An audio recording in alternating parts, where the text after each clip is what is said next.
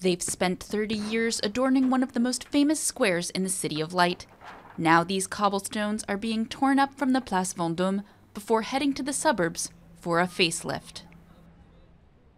This lot is where the city stores some 10,000 metric tons of cobblestone it extracts each year from Paris streets.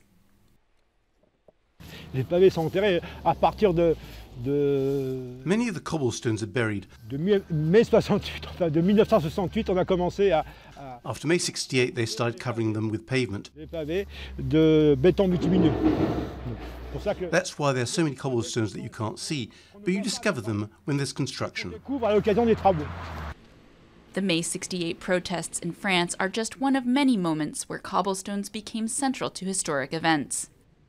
Since the first stone was laid under King Philippe Auguste at the end of the 12th century, they've been torn up and repurposed as instruments of revolution, a phenomenon depicted in photos from this exhibit called uprisings. Originally,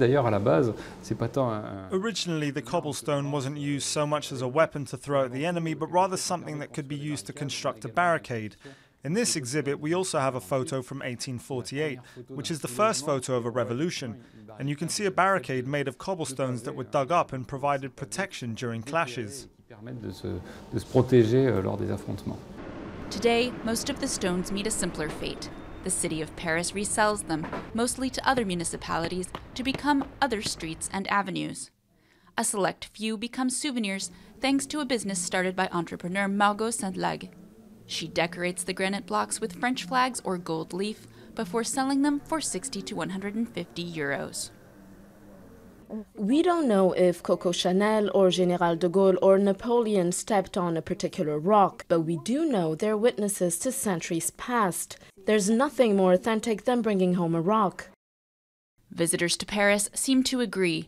Among other countries, souvenir cobblestones have added weight to suitcases bound for the Czech Republic, Australia, and the US.